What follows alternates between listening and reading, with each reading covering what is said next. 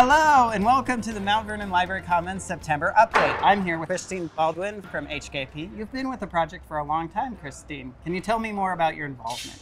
I've been involved since the beginning of the project, all the way back in the initial stages, including schematic design and programming. So we started in that early phase, and here we are in construction, and we're just as involved now as we were back then.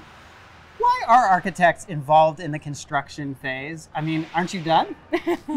No, we like to be here so that we can ensure that the design intent is maintained through construction and to help contractors work through any questions that might arise in the midst of construction.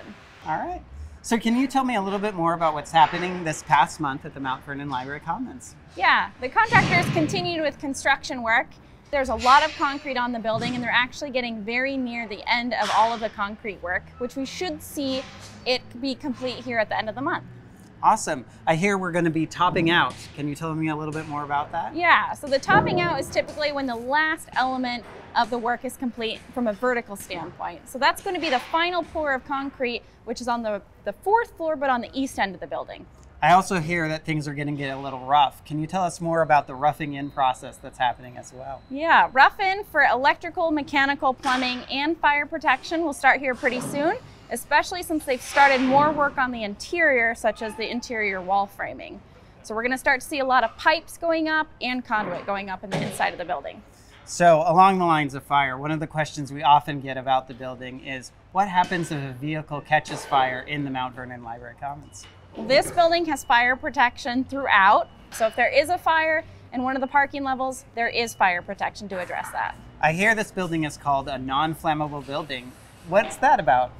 It is a non-combustible building because it is constructed of concrete, which is non-combustible. You can also see behind me that we have metal studs, which are also considered non-combustible. This differs from what most houses are, which is typically a wood framing construction. One of the advantages of the steel framing that we see behind us is it allows us to have a taller height wall, which ensures that our interior space has a higher volume and higher ceiling height.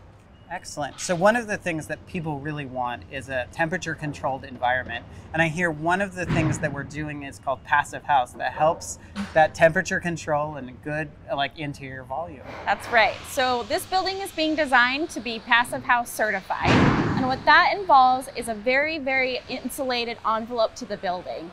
That allows us to have to heat the building less in the winter months and cool the building less in the summer months. In times of wildfires, there will be less smoke that is brought into the indoor spaces of the library, making sure that the interior space is more comfortable for the occupants, such as the library patrons.